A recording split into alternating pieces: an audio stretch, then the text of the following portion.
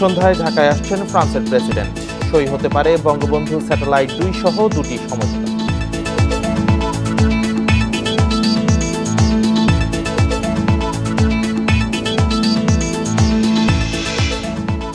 দিল্লিতে বাইডেনের সঙ্গে প্রধানমন্ত্রীর 15 মিনিটের সাক্ষাৎ, তাৎপর্যপূর্ণ বলছেন বিশ্লেষকেরা।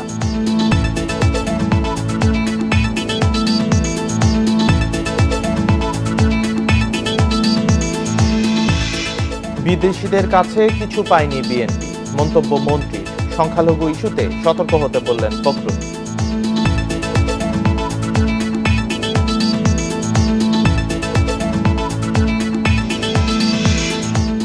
ডেঙ্গুর প্রকোপে স্যালাইনের চাহিদা বাড়ায় কৃত্রিম সংকটের অভিযোগ। 100 টাকার স্যালাইন বিক্রি হচ্ছে 300 থেকে 400 টাকায়।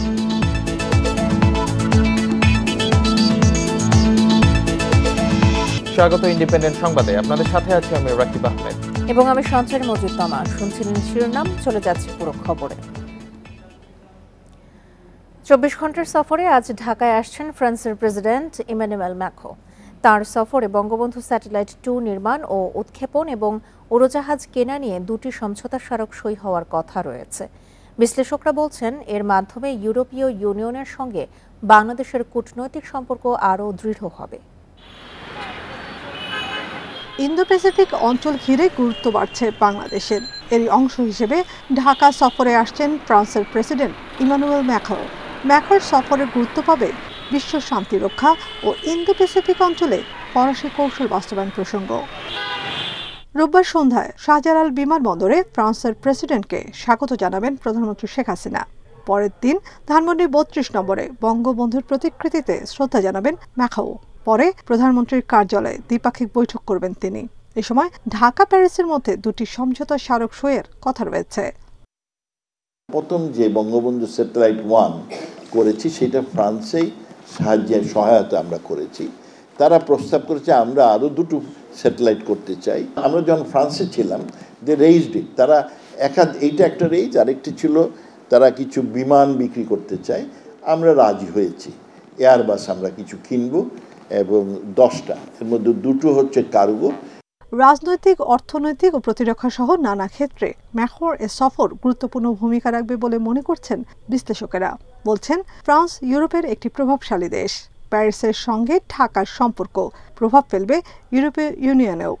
ফ্রান্স ইন্দো প্যাসিফিকের একটা অ্যাক্টিভ মেম্বার এবং আমি বললাম মেরিটাইম পাওয়ার হিসাবে ইন্দো প্যাসিফিকে তাদের একটা বড় প্রেজেন্স আছে। এই এলাকাটা তার জন্য ইম্পর্টেন্ট। এটা একটা কারণ আছে, সাথে সাথে ব্যবসা তো আছেই। যুদ্ধ বিমান এবং প্যাসেঞ্জার বিমান দুটোর একটা সম্ভাবনা বাংলাদেশে আছেই। বাণিজ্য ও বিনিয়োগ বাড়ানো এবং জলবায়ু পরিবর্তন মোকাবেলায় তহবিল আদায়ে জোর দেওয়ার তাগিদ দিয়েছেন বিশ্লেষকেরা। Nafiza Daula, independent news, Dhaka. নয়াদিল্লি সফরের তৃতীয় দিন প্রধানমন্ত্রী শেখ হাসিনা আজ মহাত্মা গান্ধী স্মৃতিসৌধ, রাজঘাট পরিদর্শনে যাবেন। সকাল 9টার দিকে সেখানে পৌঁছানোর কথা রয়েছে তার। পরে সকাল 10:30টার দিকে ভারত মণ্ডপমে ওয়ান ফিউচার সেশন 3 ও G20 সম্মেলনের সমাপনী পর্বে যোগ দেবেন। বেলা 12:15টার দিকে পালম বিমানবন্দর থেকে ঢাকার উদ্দেশ্যে রওনা হবেন প্রধানমন্ত্রী শেখ হাসিনা। বিকেল 3:30টায় শাহজালাল আন্তর্জাতিক বিমানবন্দরে পৌঁছানোর কথা রয়েছে ফ্লাইটটির। শুক্রবার G20 সম্মেলনে যোগ দিতে 3 দিনের সফরে নয়াদিল্লি যান প্রধানমন্ত্রী।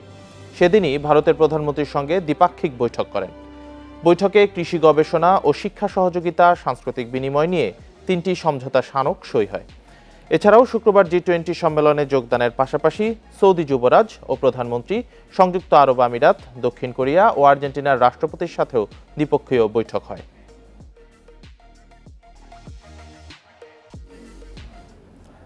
ভারতের দিল্লিতে G20 সম্মেলনে যোগ দেওয়া মার্কিন প্রেসিডেন্ট জো বাইডেন শনিবার সেলফি তুলেছেন প্রধানমন্ত্রী শেখ হাসিনা ও তার মেয়ে সাইমা ওয়াজেদ পুতুলের সঙ্গে। এ সময় কুশল বিনিময়ের পাশাপাশি দুই দেশের স্বার্থ সংশ্লিষ্ট এবং ব্যক্তিগত নানা প্রসঙ্গে প্রায় 15 মিনিট কথাবার্তা বলেন দুই সরকার প্রধান। প্রধানমন্ত্রী শেখ হাসিনা ও জো বাইডেনের হাস্যোজ্জ্বল ও স্বতঃস্ফূর্ত আলাপচারিতার সময় সঙ্গে ছিলেন প্রধানমন্ত্রীর কন্যা সাইমা ওয়াজেদ পুতুল ও পররাষ্ট্রমন্ত্রী একে আব্দুল মোমেন। এ সময় মার্কিন প্রেসিডেন্ট মানসিক স্বাস্থ্য সুরক্ষা সম্পর্কিত সাইমা ওয়াজেদ পুতুলের কাজের বিষয়ে খোঁজ খবর নেন এবং এই ব্যাপারে তার আগ্রহের কথা জানান। এক পর্যায়ে প্রেসিডেন্ট বাইডেন নিজেই আগ্রহী হয়ে প্রধানমন্ত্রী ও পুতুলের সঙ্গে সেলফি তোলেন। বাংলাদেশের জাতীয় নির্বাচনের আগে মার্কিন প্রেসিডেন্টের সঙ্গে প্রধানমন্ত্রী শেখ হাসিনার সৌহার্দ্যপূর্ণ ও আন্তরিক এই সাক্ষাৎ অত্যন্ত তাৎপর্যপূর্ণ বলে মনে করছেন বিশ্লেষকেরা। ইউক্রেন সংকট নিরসনে জাতিসংঘের সনদ অনুযায়ী কাজ করা, খাদ্য নিরাপত্তা, অর্থনীতি ও জলবায়ু পরিবর্তন ইস্যুতে একমতে পৌঁছেছেন G20 নেতারা। শনিবার প্রথম দিনের অধিবেশন শেষে এমনটা জানান ভারতের প্রধানমন্ত্রী নরেন্দ্র মোদী। সম্মেলনের প্রথম দিনেই সমঝোতার ঘোষণাকে মাইল ফলক বলছে যুক্তরাষ্ট্র, যদিও ইউক্রেন ইস্যুতে রাশিয়ার বিরুদ্ধে কোনো নিন্দা জানানো হয়নি। এক বিশ্ব, এক পরিবার, এক ভবিষ্যৎ স্লোগান নিয়ে শনিবার ভারতের নয়াদিল্লিতে শুরু হয় 2 দিনের 18তম G20 শীর্ষ সম্মেলন। উদ্বোধনী ভাষণে বিশ্বব্যাপী আস্থার ঘাটতি দূর করতে একসঙ্গে কাজ করার আহ্বান জানান সভাপতি দেশ ভারতের প্রধানমন্ত্রী নরেন্দ্র মোদী। এরপরই G20-র স্থায়ী সদস্য হিসেবে আফ্রিকান ইউনিয়নকে স্বাগত জানান তিনি। প্রথম দিনের অধিবেশন শেষে ইউক্রেন যুদ্ধে জাতিসংঘের সনদ অনুযায়ী কাজ করা, খাদ্য নিরাপত্তা, অর্থনীতি ও জলবায়ু পরিবর্তন ইস্যুতে G20 নেতারা ঐকমত্যে পৌঁছেছেন বলে জানিয়েছেন নরেন্দ্র মোদী। বিবৃতিতে পারমাণবিক অস্ত্রের ব্যবহার বা ব্যবহারের হুমকি অগ্রহণযোগ্য বলে জানানো হয়। আমাদের কঠোর পরিশ্রম ও সবার সহযোগিতার কারণে G20 নেতারা সম্মেলনের ঘোষণায় ঐক্যমত অর্জন করতে সক্ষম হয়েছি। একই সাথে নেতাদের ঘোষণাও গ্রহণ করার প্রস্তাব দিচ্ছি। G20 लीडर्स समिट डिक्लेरेशन पर सहमति बनी है। সম্মেলনে ইউক্রেনের শান্তি প্রতিষ্ঠার আহ্বান জানানো হলেও রাশিয়ার বিরুদ্ধে কোনো নিন্দা জানানো হয়নি। তবে ইউক্রেনীয় শস্য রপ্তানি বাধা দেওয়ার সমালোচনা করা হয়, যদিও সেখানে সরাসরি রাশিয়ার নাম নেওয়া হয়নি।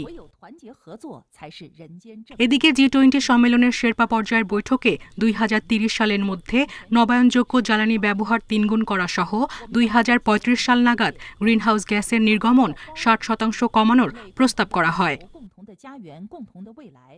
সম্মেলনের প্রথম দিনেই সমঝোতার ঘোষণাকে মাইলফলক বলছে যুক্তরাষ্ট্র। তবে জীবাশ্ম জ্বালানি ব্যবহার বন্ধ করার কোনো আহ্বান জানানো হয়নি। এতে অসন্তোষ জানিয়েছেন পরিবেশবাদীরা। এদিকে ভারতের বিরুদ্ধে নিজস্ব এজেন্ডা প্রচার এবং চীনের স্বার্থবিরোধী পদক্ষেপ নিতে G20 সম্মেলনের সভাপতি হওয়ার সুযোগ নেওয়ার অভিযোগ তুলেছে চীনা think tank China institution of contemporary international relations. Saira Khan, independent news. জমকালো নৈশভোজের মধ্য দিয়ে শেষ হয় G20 শীর্ষ সম্মেলনের প্রথম দিন। এতে অংশ নেন দেশ বিদেশের অন্তত 170 অতিথি।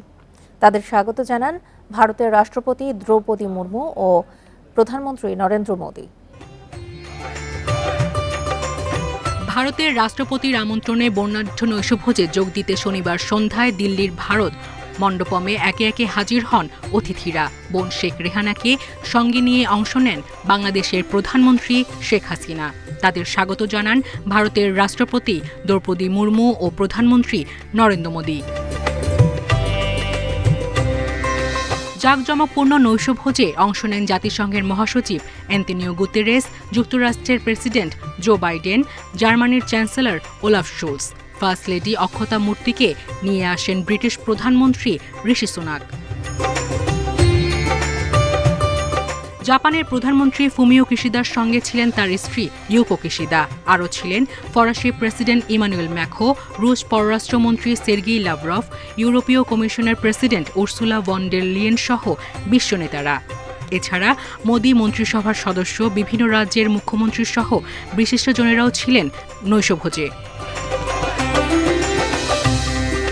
নৈশভোজে আপ্যায়ন করা হয় দিল্লির ছোলে ভাতুরে, বেঙ্গালুরুর মহীশূর পাক, রাজস্থানের ডালবাটি চুরমা, বিহারের লিট্টি চোখা, বাংলার রসগোল্লা সহ বিভিন্ন রাজ্য এবং বিদেশের বিখ্যাত ও বৈচিত্র্যময় খাবার দিয়ে।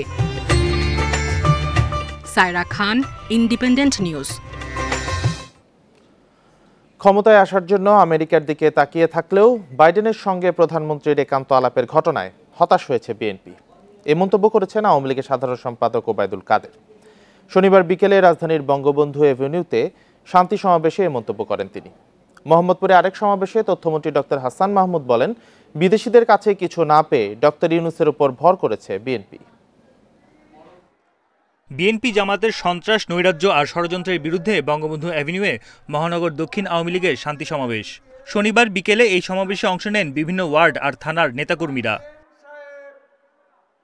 সমাবেশে প্রধান অতিথির বক্তব্যে সাধারণ সম্পাদক বলেন, নির্বাচনের শেষ খেলায় হেরে যাবে বিএনপি। ক্ষমতার জন্য এতদিন আমেরিকার দিকে তাকিয়ে থাকলেও দিল্লিতে বাইডেনের সঙ্গে প্রধানমন্ত্রী শেখ হাসিনার সাক্ষাতে হতাশ হয়েছে বিএনপি। এতদিন বিএনপি আটলান্টিকের ওপারে হোয়াইট হাউসের দিকে তাকিয়েছিল। বাইডেন সাহেব নিষেধাজ্ঞা দিয়ে আওয়ামী লীগকে হটিয়ে বিএনপিকে ক্ষমতায় বসাবে। বাইডেন সাহেব নিজেই সেলফি তুললেন শেখ হাসিনার সঙ্গে। রাজধানীর মোহাম্মদপুর টাউন হলে শান্তি সমাবেশ করে মহানগর উত্তর আওয়ামী লীগ। সেখানে দলের যুগ্ম সাধারণ সম্পাদক ডক্টর হাসান মাহমুদ বলেন, বিদেশিদের কাছে গিয়ে লাভ করতে পারেনি বিএনপি। ক্ষমতায় আসার জন্য এখন ভর করেছে ডক্টর ইউনূসের উপর। বিএনপি আন্দোলনে ব্যর্থ হয়ে ডক্টর ইউনূস সাহেবের উপর এখন ভর করেছে। বিভিন্ন সময় বিভিন্ন জনের উপর ভর করে। এখন কোন সময় কবিরাজদের কাছে যায় আমি সেটার জন্য অপেক্ষা করছি। বিএনপি কখন কবিরাজদের দ্বারস্থ হয় সেটার জন্য আমি এখন অপেক্ষা করছি। নির্বাচনের আগ পর্যন্ত নেতাকর্মীদের সতর্ক থাকতে হবে উল্লেখ করে তথ্যমন্ত্রী বলেন, উন্নয়নের ধারা বজায় রাখতে আগামী নির্বাচনে শেখ হাসিনাকে জয়ী করতে হবে। বন ইবনে কামাল, ইন্ডিপেন্ডেন্ট নিউজ, ঢাকা। নির্বাচনের আগে সংখ্যালঘুদের ওপর হামলা চালিয়ে বিএনপির ওপর দায় চাপানো হতে পারে, এই আশঙ্কা জানিয়ে নেতাকর্মীদের সতর্ক থাকার আহ্বান জানিয়েছেন দলটির মহাসচিব মির্জা ফখরুল ইসলাম আলমগীর। শনিবার দুপুরে রাজধানীতে গণমিছিল শেষে নয়াপল্টনের সমাবেশে এসব কথা বলেন ফখরুল। সরকারের পদত্যাগ সহ নিরপেক্ষ সরকার পুনঃপ্রতিষ্ঠার এক দফা দাবিতে উত্তর এবং দক্ষিণ ঢাকায় দুটি গণমিছিল করে বিএনপি। উত্তরের গণমিছিলটি রামপুরা থেকে আর দক্ষিণের কর্মসূচি কমলাপুর রেল স্টেশনের কাছে শুরু হয়। বেশ কয়েকটি গুরুত্বপূর্ণ সড়কের মোড় হয়ে দুটি মিছিলই শেষ হয় নয়াপল্টনে। পরে দলের কেন্দ্রীয় কার্যালয়ের সামনে সমাবেশ করে বিএনপি। সেখানে দলের নেতারা বলেন, দাবি আদায়ে এবার কোনো ছাড় দেবে না বিএনপি। বিএনপি শান্তিপূর্ণ কর্মসূচি দিচ্ছে, আমরা শান্তিপূর্ণভাবে সরকারকে হটাতে চাই। তবে যদি সরকার কোনো হঠকারী সিদ্ধান্ত নেয়, যদি কোনো আঘাত করার চেষ্টা করে, ইনশাআল্লাহ পাল্টা আঘাত আসবে, এতে কোনো সমস্যা হবে না। সমাবেশে বিএনপি মহাসচিব মির্জা ফখরুল ইসলাম আলমগীর আশঙ্কা প্রকাশ করে বলেন, নির্বাচনকে সামনে রেখে বিএনপির ওপর দায় চাপাতে সাম্প্রদায়িক সম্প্রীতি নষ্টের চেষ্টা হতে পারে। এমন পরিস্থিতি ঠেকাতে সবাইকে সতর্ক থাকতে হবে। আওয়ামী লীগের সাধারণ সম্পাদক গত দুদিন আগে বলেছেন, যেখানে নাকি সংখ্যালঘু সম্প্রদায়ের উপরে আক্রমণ হতে পারে এবং সেই আক্রমণ তারাও করবে। বন্ধুগণ, আওয়ামী লীগ এই আক্রমণ করে তারা বিরোধী দলের উপরে দোষ চাপানোর চেষ্টা করবে। বন্ধুগণ, সবাইকে সতর্ক থাকতে হবে। আরো বুকের সহিত সাহস নিয়ে, শক্তি নিয়ে রাস্তায় নেমে এই ভয়াবহ দানীয় সরকারকে পরাজিত করতে হবে। বিএনপি মহাসচিব বলেন, আন্দোলন বানচালের কোনো চেষ্টাই এবার সফল হতে দেয়া হবে না। Jahanara Parvin, independent news, Dhaka. ভূ রাজনীতিতে বাংলাদেশ গুরুত্বপূর্ণ অবস্থানে রয়েছে, এই সুযোগ কাজে লাগানোর তাগিদ দিয়েছেন বিশ্লেষকরা। শনিবার রাজধানীতে আগামী নির্বাচন ঘিরে বিদেশিদের আগ্রহ নিয়ে এই সেমিনারের আয়োজন করে বেসরকারি একটি সংস্থা।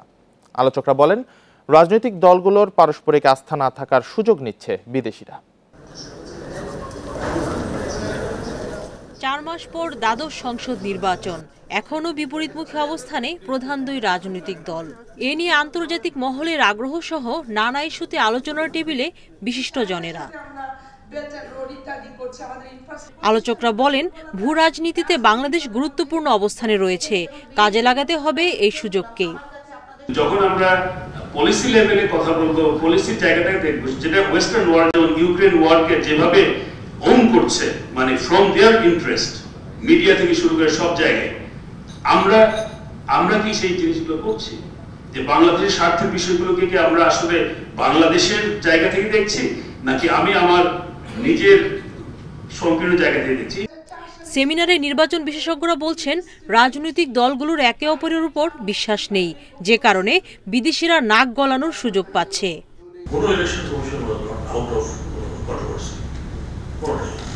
আমাদের পলিটিক্যাল পার্টিগুলো একের মধ্যে আরেকের মধ্যে বিশ্বাস নেই, সেটা বড় পার্টি সেটা ছোট পার্টির মধ্যে। এ সময় সাবেক পররাষ্ট্র সচিব শমশের মুবিন চৌধুরী বলেন, এখনো সিন্ডিকেটে বন্দী সরকার, যেটি গণতন্ত্রের বড় দুর্বলতা। ফলে আরও নিষ্ক্রিয় হয়ে পড়ছে গণতান্ত্রিক প্রতিষ্ঠানগুলো। সবচেয়ে শক্তিশালী গোষ্ঠী হচ্ছে কিন্তু আমাদের কৃষক সমাজ, এবং আমাদের কৃষক সমাজ কিন্তু সবচেয়ে অবহেলিত, কারণ তারা সিন্ডিকেটের শিকার হয়ে যাচ্ছে। বাংলাদেশ আজ কেন সিন্ডিকেটের শিকার হতে যাচ্ছে? বাংলাদেশের যে একটা মতামত রয়েছে বিশ্ব রাজনীতিতে, বিশ্ব ভূ রাজনীতিতে, আঞ্চলিক রাজনীতিতে, সেটা আজকে বিশ্ব স্বীকৃতি হয়েছে। এটা আমাদের জন্য একটা বিরাট অর্জন। মতপার্থক্য দূর করতে প্রধান দুই দলের সংলাপ ছাড়া বিকল্প নেই বলে মনে করেন আলোচকরা। সুলতানা জাহান Mitu, independent news, Dhaka. Dengue আক্রান্ত হয়ে আরও 10 জনের মৃত্যু হয়েছে। তাদের মধ্যে 5 জন ঢাকার এবং 5 জন ঢাকার বাইরে। এ নিয়ে এবছর ডেঙ্গুতে মোট প্রাণহানি বেড়ে দাঁড়িয়েছে 716 জনে। একদিনে হাসপাতালে ভর্তি হয়েছেন 2748 জন নতুন রোগী। শনিবার স্বাস্থ্য অধিদপ্তরের বিজ্ঞপ্তিতে বলা হয়, একদিনে রাজধানীর হাসপাতালে 1051 জন এবং ঢাকার বাইরে 1697 জন রোগী ভর্তি হয়েছেন। এ নিয়ে চলতি বছর মোট ডেঙ্গু আক্রান্ত বেড়ে দাঁড়ালো 1,45,335 জনে। আর বর্তমানে সারা দেশে হাসপাতালে ভর্তি রয়েছেন 10,198 জন রোগী। এদিকে একদিনে সুস্থ হয়েছেন 2,270 জন, আর এ পর্যন্ত সুস্থ হয়ে বাড়ি ফিরেছেন মোট 1,34,421 জন।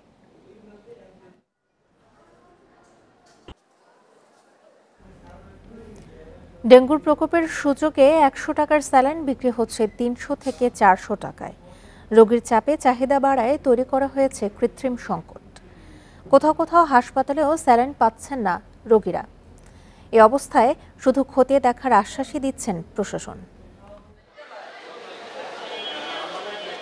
একজন ডেঙ্গু রোগীর দিনে স্যালাইন লাগে 1 থেকে 2 লিটার, আর এই স্যালাইন সময় মতো জোগাড় করতে না পারলে রয়েছে প্রাণ সংশয়।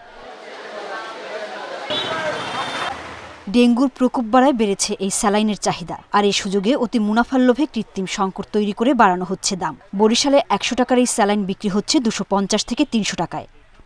নর্মাল স্যালাইন বলছে যে হাসপাতালে নেই, তখন আমাদের বাইরে থেকে কিনতে হয়, এবং একটা স্যালাইন 350 টাকা করে রাখে। সংকট এটা হচ্ছে কোম্পানি বলতে পারবে, তারপর শুনছি যে ডেঙ্গুর প্রকোপ বেশি। যশোরের অবস্থা আরও খারাপ। সেখানে ডিএনএস সহ গ্লুকোজ স্যালাইনের দাম নেওয়া হচ্ছে 400 টাকা পর্যন্ত, অথচ গায়ে লেখা দাম 85 থেকে 100। খাবার স্যালাইনের দাম আগে ছিল 5 টাকা, এখন করছে 6 টাকা করে, মানে বক্সে 150 টাকা। পিরোজপুর লক্ষ্মীপুরের সরকারি বেসরকারি হাসপাতাল ফার্মেসিতে স্যালাইনের সংকট। পাওয়া গেলেও কিনতে হচ্ছে 3 গুণ দামে। 10টা রোগীকে ঠিকমতো ট্রিটমেন্ট দিতে পারছি, সেক্ষেত্রে যদি 20টা রোগী হয় সেক্ষেত্রে আমরা তাদের প্রপার ট্রিটমেন্ট করতে পারতেছি না। আমরা এখানে কোনো স্যালাইন পাচ্ছি না, ওষুধ পাচ্ছি না, ভালো সেবা সেগুলো আমরা পাচ্ছি না। টাঙ্গাইলে ডেঙ্গু রোগী বাড়লেও সবাইকে স্যালাইন দেওয়া যাচ্ছে না, জানিয়েছেন চিকিৎসকরা। স্যালাইন সহ অন্যান্য ওষুধ আমরা সরবরাহ করছি, এবং কোনো জায়গায় যদি ঘাটতি থাকে সেক্ষেত্রে হয়তো কিনে আনতে হয়। তবে আমরা চেষ্টা করছি অ্যাটেন্ডেন্স নিয়ন্ত্রণ করে হসপিটাল পরিষ্কার পরিচ্ছন্ন রাখবো। তবে এ অভিযোগের জবাবে বিষয়টি খতিয়ে দেখার আশ্বাস দিয়েছে জেলা প্রশাসন। কোনোভাবেই বেশি মূল্যে স্যালাইন বিক্রি না, এবং একই সঙ্গে নিবারণমূলক ব্যবস্থা হিসাবে আমরা মোবাইল কোর্ট পরিচালনা শুরু করেছি। শুধু গ্লুকোজ নয়, বাড়ানো হয়েছে খাওয়ার স্যালাইনের দাম। এই অবস্থায় কিছু ফার্মেসিতে অভিযান চালিয়ে জরিমানাও করেছে ভ্রাম্যমাণ আদালত। সোহেলি জাহান, ইন্ডিপেন্ডেন্ট নিউজ। স্যালাইনের কৃত্রিম সংকট নিয়ে আরও জানাতে টাঙ্গাইল থেকে যোগ দিয়েছেন সহকর্মী মামুনুর রহমান। মামুন, স্যালাইনের কৃত্রিম সংকট তৈরির অভিযোগ আসছে, সংকট কাটাতে স্বাস্থ্য বিভাগের কি কোনো উদ্যোগ চোখে পড়েছে? স্বাস্থ্য বিভাগ বলতে এই ক্ষেত্রে আমরা যতটুকু জানতে পেরেছি, জেলার সিভিল সার্জন তিনি বিভিন্ন সরকারি হাসপাতালের ডাক্তারদের সাথে কথা বলেছেন, এবং জেলা প্রশাসকের সাথেও তাদের কথা হয়েছে। তো এই বিষয়ে টাঙ্গাইলের জেলা প্রশাসক মোহাম্মদ কাইসুর ইসলাম যেটা আমাদেরকে প্রথম দিনই বলেছিলেন যে কৃত্রিম সংকট কোনোভাবে তৈরি করতে দেওয়া যাবে না, এবং তার ধারাবাহিকতা আমরা দেখতে পেরেছি। আমরা যখন এই বিষয়টি নিয়ে কাজ করছিলাম তার পরের দিনেই কিন্তু টাঙ্গাইলের বেশ কয়েক কয়েক জায়গায় অভিযান পরিচালিত হয়। কিন্তু ওষুধ ব্যবসায়ীরা যেটা বলছে যে এই যে কৃত্রিম সংকটটা, এই সংকটটা কিন্তু তারা তৈরি করেনি এমন দাবিটি তাদের। তারা যেটা বলছে যে তাদের কারো প্রতিদিন 100 থেকে 150 ব্যাগ স্যালাইন লাগলেও তারা সেখানে পাচ্ছে 5 থেকে 7 ব্যাগ বা কেউ 10 ব্যাগ পাচ্ছে। অর্থাৎ কোম্পানিগুলো তাদেরকে যে পরিমাণ স্যালাইন তাদের যে চাহিদা আগে সেভাবেই পেত, কিন্তু গত 1.5-2 মাস যাবৎ কিন্তু সেটা তাদের চাহিদা মাফিক পাচ্ছে না। তার উপরে হয়েছে ডেঙ্গু রোগীর প্রকোপ বৃদ্ধি হয়েছে, আর ডেঙ্গু রোগীদেরকে চিকিৎসার বিভিন্ন অংশের সাথে মিলে স্যালাইনও দেওয়া হয়। তো যে কারণে তরল স্যালাইনের উপর বাড়তি একটা চাপ পড়েছে, তার প্রভাব যেটা আমরা দেখতে পেয়েছি। এর বাইরে যদি বলি, টাঙ্গাইল শেখ হাসিনা মেডিকেল কলেজে সেখানে শয্যা রয়েছে 80টি, আর আমরা যেদিন প্রতিবেদন তৈরি করেছিলাম সেদিন রোগী ছিল 270 জন। অর্থাৎ ধারণ ক্ষমতার চেয়ে অনেক বেশি সংখ্যক রোগী থাকার কারণে তারা যে পরিমাণ ঔষধ রোগীদের জন্য বরাদ্দ রাখে প্রতিদিন, তার চেয়ে বেশি রোগী থাকার কারণে অনেক রোগী স্যালাইন পাচ্ছে না, এমনটি কিন্তু স্বীকার করেছে শেখ হাসিনা মেডিকেল কলেজের যিনি পরিচালক রয়েছেন তিনি। তবে তিনি যেটা বলছেন যে তারা এই সমস্যা থেকে বের হওয়ার চেষ্টা করছেন এবং অধিক সংখ্যক রোগী যাতে সরকারি ওষুধ সহ স্যালাইনটি পায় সেই বিষয়ে তারা পদক্ষেপ নেবে। তবে দোকানিরা যেটা বলছে যে বড় বড় ওষুধ কোম্পানি যারা রয়েছে তারা তাদের চাহিদা মাফিক স্যালাইন না দেওয়ার কারণে খোলা বাজারে অর্থাৎ ফার্মেসিগুলোতে এই স্যালাইনের সংকট হয়েছে, এবং আর এই সংকটটাকে কাজে লাগে কেউ বাড়তি দামে বিক্রি করছে। বাড়তি দামে বিক্রি করতে যেসব স্যালাইনের দাম 87 টাকা গায়ে লেখা দেখেছি, সেই সব স্যালাইন আমরা 350 টাকা দিয়েও কিনতে দেখেছি শেখ হাসিনা মেডিকেল কলেজে হাসপাতালের বেশ কয়েকজন রোগীকে। তো এই বিষয়ে জেলা প্রশাসক যেটা বলছে যে খুব দ্রুতই তারা এটি মনিটরিং করবে যাতে কেউ কোনো ফার্মেসি বাড়তি দামে স্যালাইন বিক্রি করতে না পারে, সে বিষয়ে তারা পদক্ষেপ নেবে। টাঙ্গাইল থেকে জানাচ্ছিলেন আমাদের সহকর্মী মামুনুর রহমান। করোনা মহামারী পরবর্তী সময়ে অষ্টম ও নবম শ্রেণীর 85% শিক্ষার্থীর প্রাইভেট টিউটর বা কোচিংয়ে নির্ভরতা বেড়েছে। বাণিজ্যিক গাইড বই অনুসরণ করেছে প্রায় 82% মাধ্যমিক শিক্ষার্থী। শনিবার রাজধানীর বঙ্গবন্ধু সম্মেলন কেন্দ্রে গণসাক্ষরতা অভিযানের একটি গবেষণার ফল প্রকাশ নিয়ে সংবাদ সম্মেলনে এসব তথ্য জানানো হয়। করোনাকালে দেশের শিক্ষা প্রতিষ্ঠানে প্রায় 1.5 বছর বন্ধ ছিল সরাসরি পাঠদান।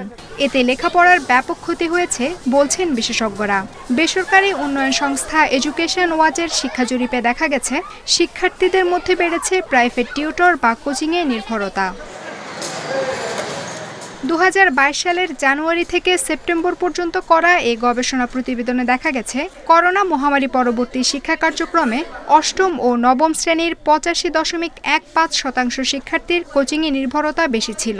এতে করে গড়ে প্রতি মাসে 1100 থেকে 3000 টাকা পর্যন্ত ব্যয় বেড়েছে।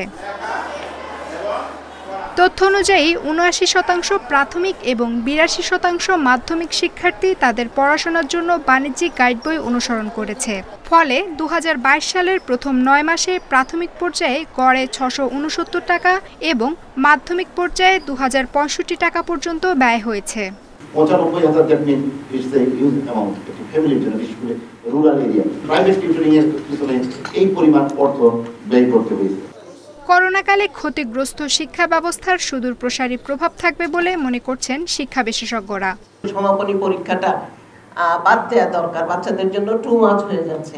তারপরে বৃত্তি পরীক্ষা হঠাৎ করে চালু করে আপনারা দেখলেন এখন ফাইনাল সিদ্ধান্ত এসছে।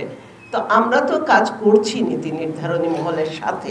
পঞ্চবার্ষিক পরিকল্পনার আঙ্গিকে করার কথা বার্ষিক উন্নয়ন কর্মসূচি, তো কাজে বার্ষিক উন্নয়ন কর্মসূচির মধ্যেই এটা আসবে এবং এটা বাস্তবায়ন করা যাবে। তারপরেও কথা থাকে যে আরও সক্ষমতা বাড়ানো দরকার।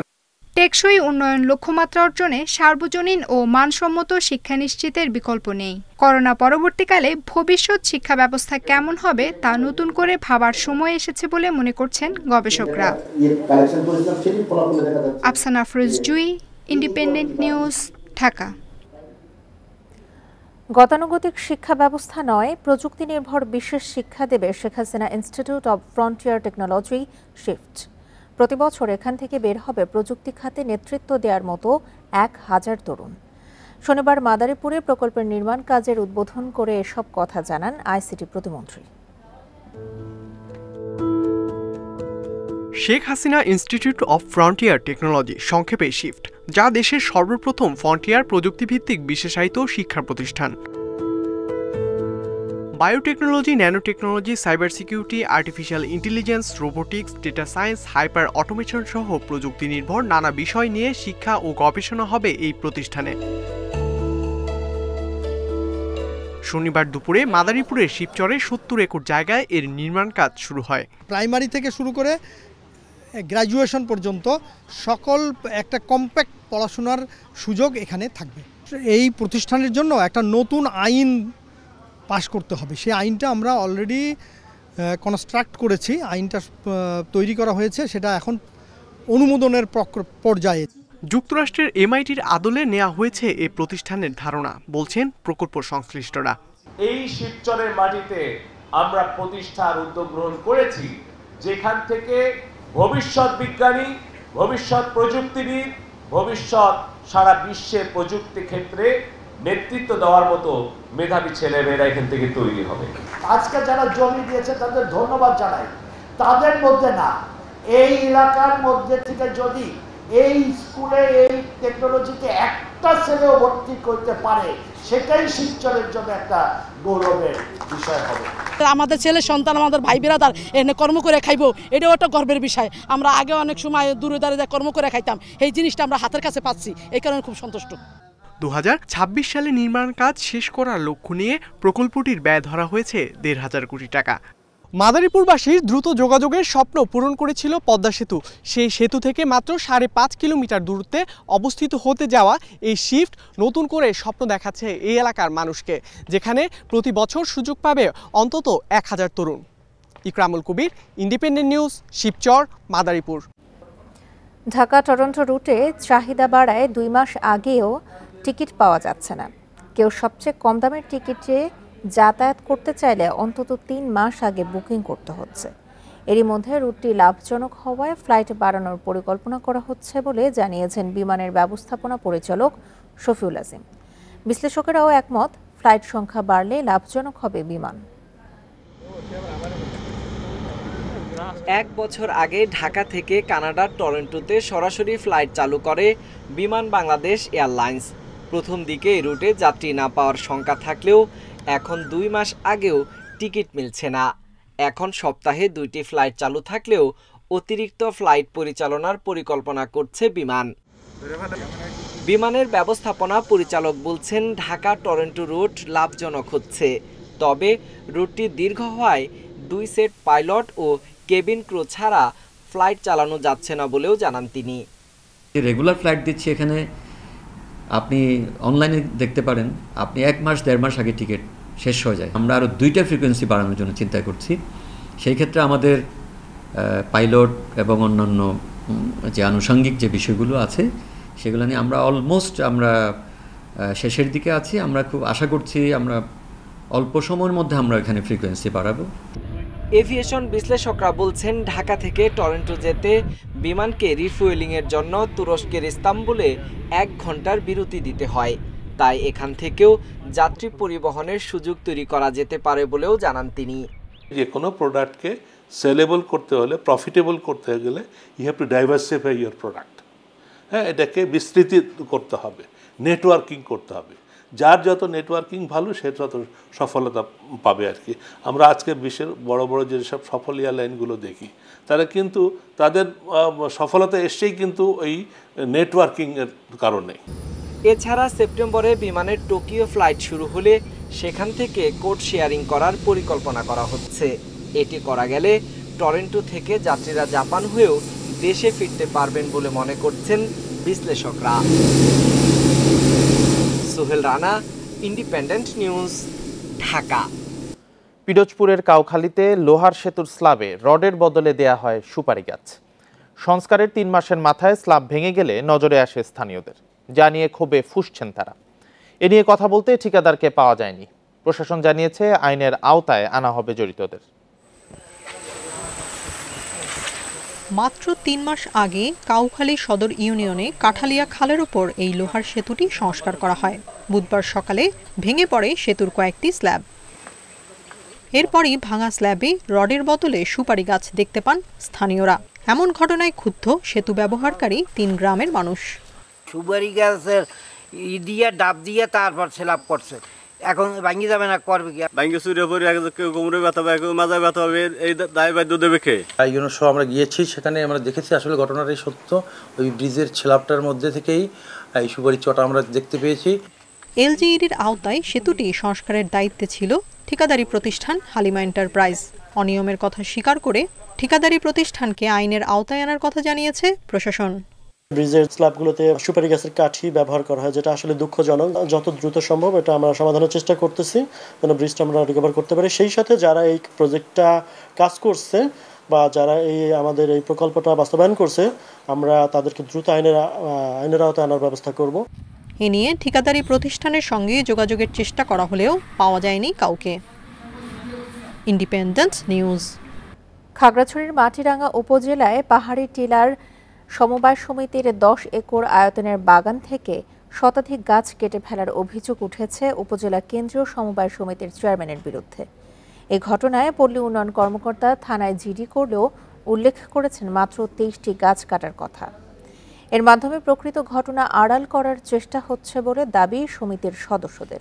এদিকে আদালতের নির্দেশনা পেলেই তদন্তে নামা হবে বলে জানিয়েছে পুলিশ।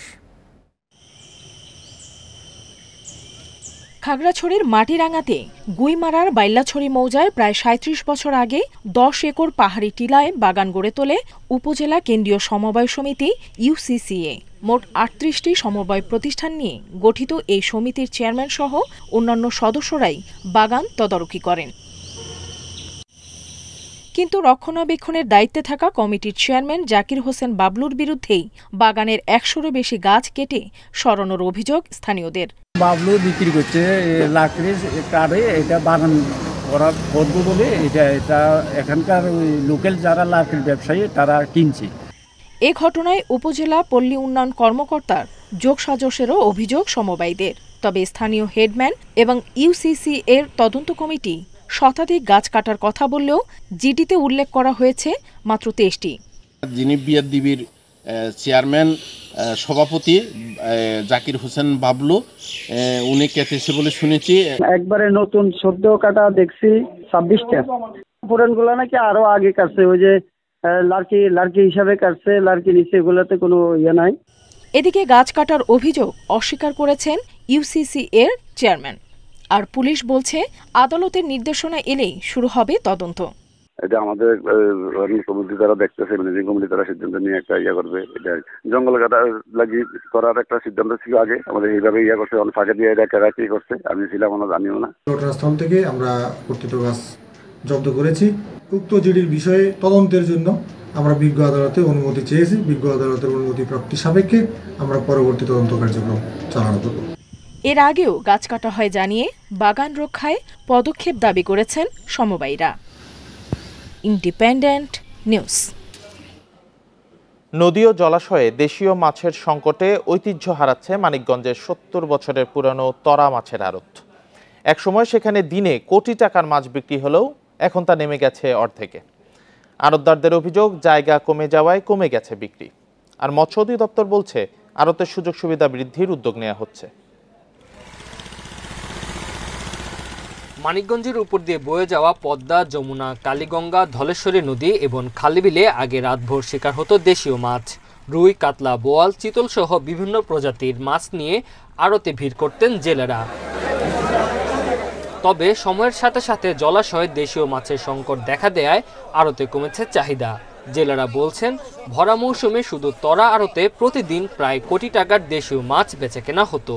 তবে গাড়ি পার্কিংয়ের সুযোগ না থাকা এবং আড়তে জায়গা কমে যাওয়ায় বিক্রি নেমেছে অর্ধেকে। বর্তমান কাস্টমারের এই তরাঘাটে মাছের একটা চাহিদা ভালো, মানুষ খায়া মজা পায়, তার জন্য এই মাছের জন্য আমরা এখানে এত দূর থেকে এখানে প্রায় 50 লক্ষ টাকার মাছ বিক্রি হয়। কিন্তু এখানে প্রথমত গাড়ি পার্কিংয়ের সমস্যা এবং এখানে ভালো খাওয়ার ব্যবস্থা নাই, থাকার ব্যবস্থা নাই। উন্নত যোগাযোগ ব্যবস্থা, থাকা, খাওয়া ও জায়গা বাড়ানো হলে 70 বছরের পুরনো তরা আড়তের ঐতিহ্য ফিরবে বলে মনে করেন আড়তদাররা। ঢাকায় যে পাইকার পত্র আসে তাই তো আমরা পার্কিং দিতে পারি না, এই কারণে পার্কিংয়ে ধরলে আরো পাইকার বাড়তো। আমাদের যদি এই জায়গাটায় সোলিং করে দিত, ড্রেন করে দিত, আমাদের সুবিধা হইতো। তরা মাছের আড়তের ঐতিহ্য ফেরাতে প্রয়োজনীয় ব্যবস্থা নেওয়ার আশ্বাস মৎস্য অধিদপ্তরের। এই নদীগুলো এখন যদি রক্ষা করতে পারতাম এখানে মাছ তো আসলে কিন্তু এখানে মানুষ খেয়ে যদি আমাদের এই ন্যাচারাল উৎসগুলোতে যদি আমরা পর্যাপ্ত যদি প্রোডাকশন হইতো বা ওই ধরনের কনজারভেশন বা সংরক্ষণ করে যদি মাছ উৎপাদন করা যেত তাহলে কিন্তু আমাদের এই মাছগুলো আমাদের এইখানে শুধু এখানে চাহিদা না, আমার দেশের একটা বিরাট অংশ মানে মানুষের চাহিদা পূরণে সক্ষম হবে বলে আমি মনে করি। চলতি বছর জেলায় মাছ উৎপাদন হয়েছে 33,000 মেট্রিক টন, তবে চাহিদা ছিল 27,253 মেট্রিক টন। Independent news. মরক্কোতে 6.8 মাত্রার ভূমিকম্পের মৃতের সংখ্যা ছাড়িয়েছে 2,000, আহত 2,000-এর বেশি, তাদের মধ্যে গুরুতর আহত 1,400। প্রাণহানি আরও বাড়ার শঙ্কা করা হচ্ছে। নিখোঁজ ব্যক্তিদের খোঁজে চলছে উদ্ধার কাজ। কর্তৃপক্ষ জানিয়েছে দুর্গম পাহাড়ি এলাকায় ক্ষতির পরিমাণ বেশি হওয়ায় ওই অঞ্চলে উদ্ধার অভিযান চালাতে বেগ পেতে হচ্ছে। এ কাজে বিশেষ অনুসন্ধান ও উদ্ধারকারী দলের পাশাপাশি নিয়োগ করা হয়েছে দেশটির সশস্ত্র বাহিনীকে। স্থানীয় সময় শুক্রবার রাত 11:11 কেঁপে ওঠে মরক্কোর মধ্যাঞ্চল। বলা হচ্ছে উত্তর আফ্রিকার দেশটিতে 60 বছরের মধ্যে এটি সবচেয়ে ভয়াবহ ভূমিকম্প।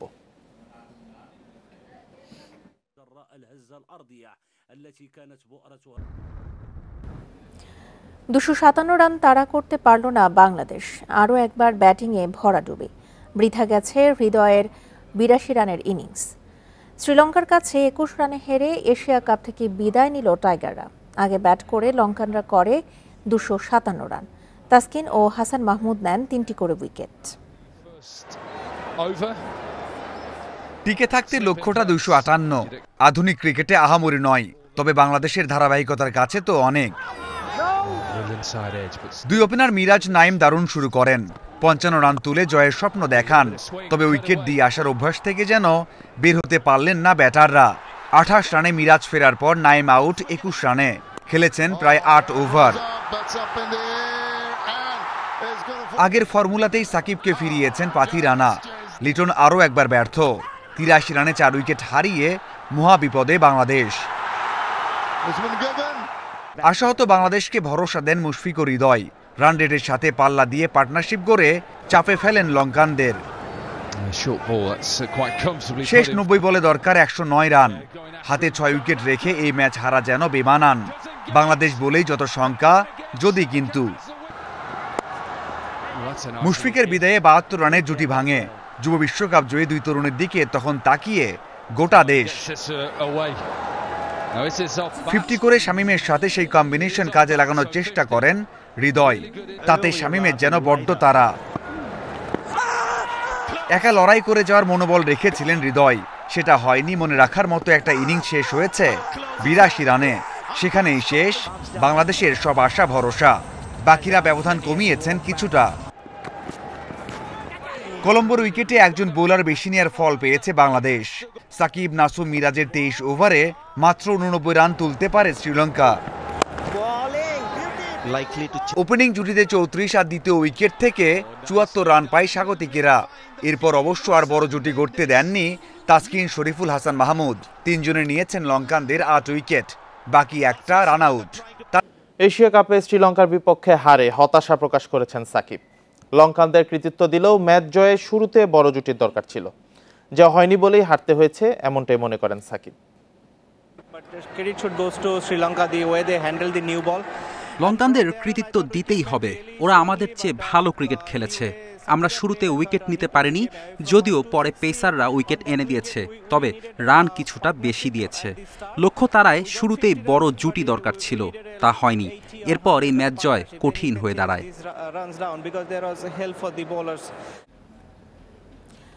এশিয়া কাপ সুপার 4-এ আজ Bharat Pakistan high voltage match. Shahin Afridi, হারিস রৌফদের সাথে লড়াই কোহলি রোহিতদের। যদিও কলম্বোর আবহাওয়া নিয়ে শঙ্কার কথা জানিয়েছেন দু দলের অধিনায়ক। সমস্যা সমাধানে আছে রিজার্ভ ডে। ম্যাচ শুরু বাংলাদেশ সময় বেলা 3:30টায়। এশিয়া কাপের মূল আকর্ষণ ভারত পাকিস্তান ম্যাচ। গ্রুপ পর্বে দু দলের লড়াই রোমাঞ্চ ছড়ানোর আগেই পরিত্যক্ত হয় বৃষ্টিতে। এবার সুপার 4-এর পালা। বৃষ্টির চোখ রাঙানির সাথে আছে রিজার্ভের সুখবর। তবে এশিয়ান ক্রিকেট কাউন্সিল রীতি ভেঙে সেটা শুধু এক ম্যাচের জন্য করাই প্রশ্ন উঠেছে। কালো মেঘের আনাগোনায় ভারী থাকবে কলম্বোর আকাশ। বৃষ্টি শঙ্কা কিংবা ডিএল মেথড মাথায় রেখে রণকৌশল সাজাতে হবে রোহিত বাবরদের, কারণ আত্মসম্মানের এই লড়াইয়ে কেউ কাউকে ছেড়ে কথা বলবে না। দাপুটে বোলিংয়ে বাংলাদেশকে উড়িয়ে সুবিধাজনক অবস্থানে পাকিস্তান।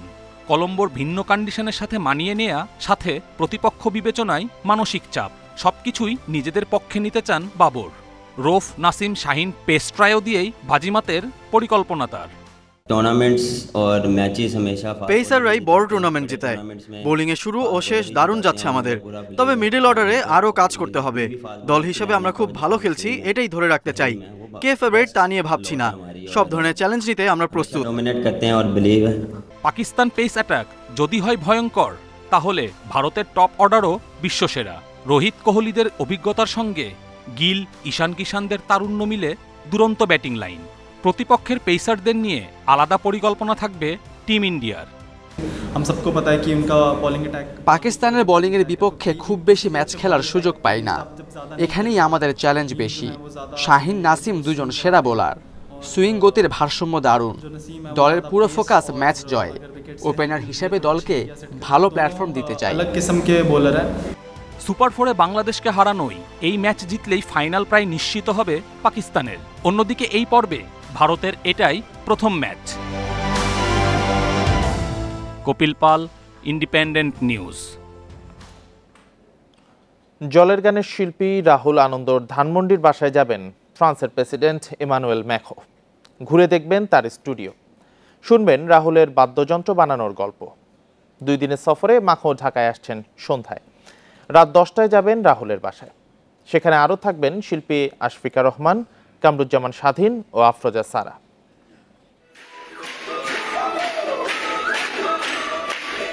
জুনে ঢাকার আলিয়স ফ্রোসেসে ভিন্ন ধর্মী সুরের মায়া ছড়ান বাংলাদেশের রাহুল আনন্দ ও বেলজিয়ামের শিল্পী ম্যাক্স ভেন্ডারভর্স্ট। রিক্সা, সাইকেল ও ভ্যান গাড়ির যন্ত্রাংশের সঙ্গে প্লাস্টিক বোতল দিয়ে অনবদ্য মিউজিক প্রদর্শনীটি হয়েছিল মেড ইন বাংলাদেশ নামে। ব্যতিক্রমী এ প্রদর্শনী নজর কাড়ে সবার। ফ্রান্সের প্রেসিডেন্ট ইমানুয়েল ম্যাখো নিজেও একজন গিটারিস্ট। সঙ্গীতের প্রতি আগ্রহ থেকে ঢাকা সফরে সঙ্গীত ও বাদ্যযন্ত্রীদের সঙ্গে দেখা করার ইচ্ছা জানান তিনি। সে হিসেবেই ফ্রান্স দূতাবাস রাষ্ট্রপ্রধানকে নিয়ে যাচ্ছে রাহুলের বাসায়। উনি ইচ্ছা পোষণ করেছেন বাংলাদেশের একজন মিউজিশিয়ান হিসেবে আমার ঘরে আসার, এবং আমি কিভাবে কাজ টাজ করি এসব দেখার। কারণ ওনার হয়তো কিছু কিউরিওসিটি আছে আমার কাজকর্মের প্রতি, কিছু কাজ হয়তো উনি ওনার চোখেও পড়েছে। বৈচিত্র্যময় গান, সামাজিক সচেতনতামূলক উদ্যোগ আর ব্যতিক্রমী বাদ্যযন্ত্র তৈরি ও ব্যবহার করে নিজের আলাদা পরিচয় তৈরি করেন রাহুল। এমন যদি হতো আমি পাখির মতো উড়ে উড়ে বেড়াই সারাক্ষণ। সেখানে আধ ঘন্টা সময় কাটাবেন ম্যাখো। রাহুল তাকে বাদ্যযন্ত্র বাজিয়ে শোনাবেন, সঙ্গে বাদ্যযন্ত্রের গল্পও হতে পারে। রাহুল জানান, বাংলাদেশের গান বিশ্বের যে কোনো দেশের চেয়ে সমৃদ্ধ এবং আলাদা, তাই এটি সবার কাছে তুলে ধরাই তার কাজ।